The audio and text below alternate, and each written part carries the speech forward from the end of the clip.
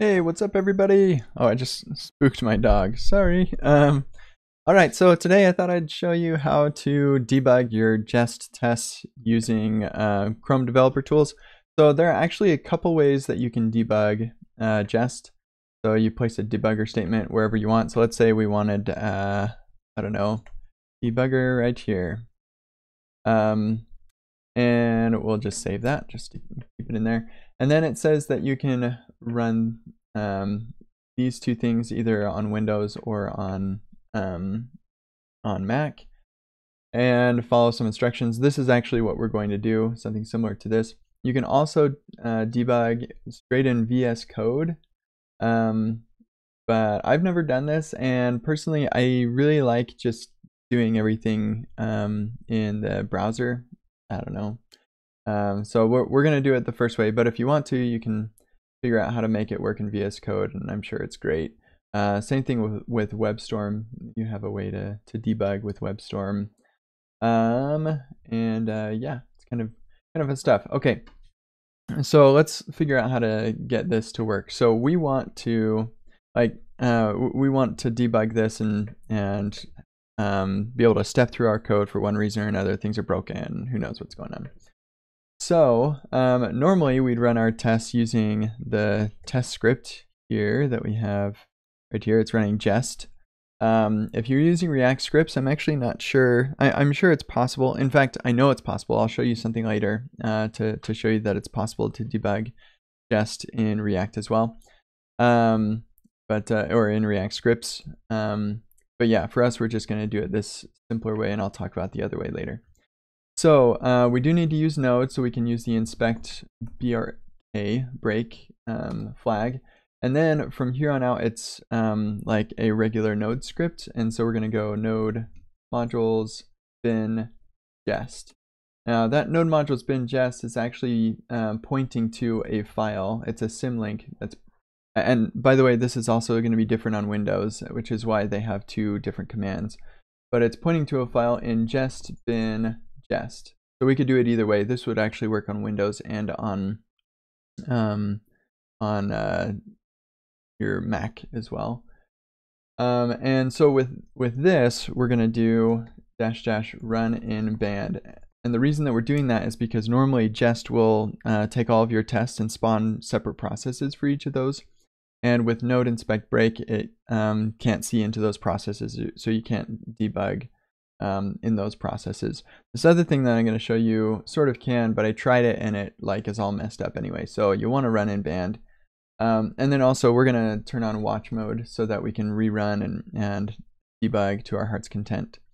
So let's run that, and it's going to say debugger listening on this weird thing for help see this. And so you can go check that out, or you can just watch me. So there are a couple ways that we can connect to this. You can go to Chrome inspect, and it'll show that I have a node process running that I can inspect. I can click that. In recent versions of Chrome, though, it also has this fancy little icon that appears in your DevTools that'll open a dedicated DevTools for Node. So I'll click on that instead, and that pops open a dedicated DevTools for Node. And once that happens, then it says debugger attached, and it'll break right here, which is pretty neat. So then I'll just play through, and it's going to go through and run my tests just like normal, determine which test to run and everything.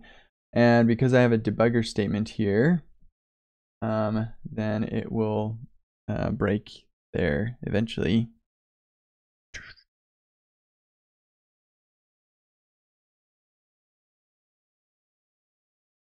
Come on. Here we go. Debugger paused. Ta-da!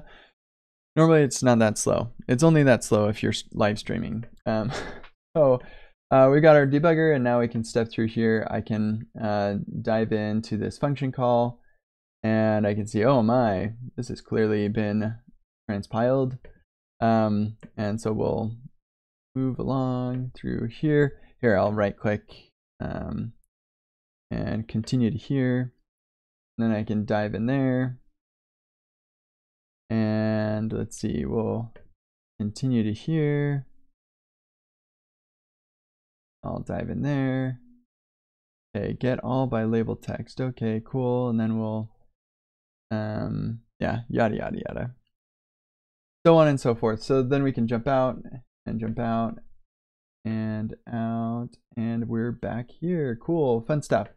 So anyway, that's pretty much it. Like from here, it's pretty similar to your normal debugging experience. You can right click here and reveal in sidebar, and that'll take you where that file is. This is source mapped, which if you're using Jest, you're probably going to have source maps here, unless you're not using Babel or TypeScript or something.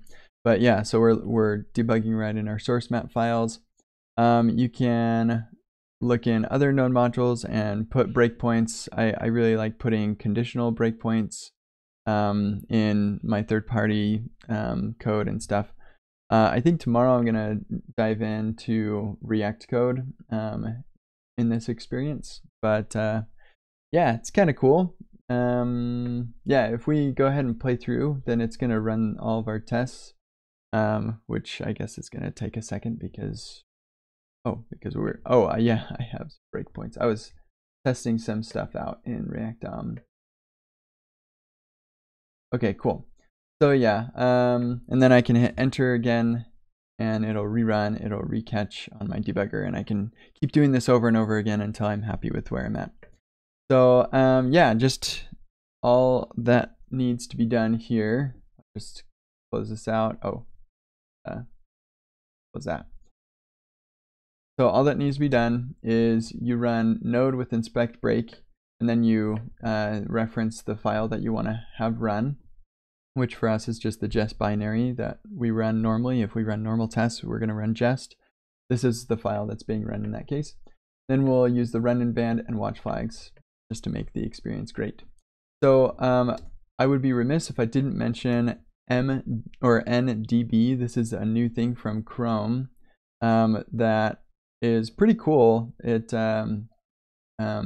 yeah, it installs Puppeteer and Chromium, which is really big, but you install it globally, and then you can just run mbd or db debug, yeah, mdb, not database but debug, and then you can actually run node some script and it'll debug that script, or even npm run test and it'll do our tests, or whatever. Or if you just run it in a project that has a package JSON, then it will pop open this, which incidentally it started in dark mode, which I thought was interesting. I like light mode.